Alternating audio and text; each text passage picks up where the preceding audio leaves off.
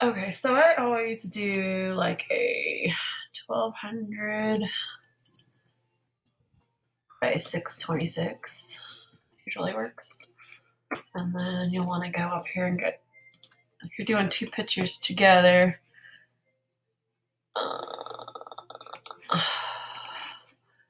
I'm just grabbing two random pictures. I don't even know what these are.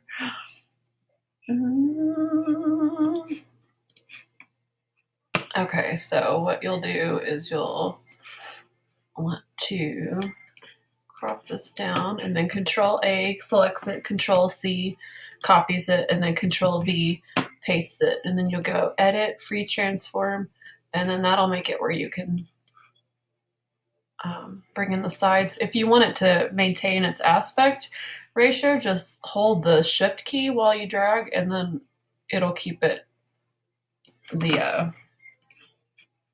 the ratio the same. So then you'll come in here and crop it, Control A, then Control C, and then you'll click on this one, and then Control V copies it in place, and then you'll go back, Edit, Free Transform, hold the Shift button down while you drag the corners,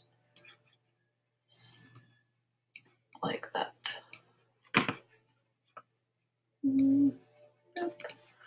And then you'll go up here and you'll save it.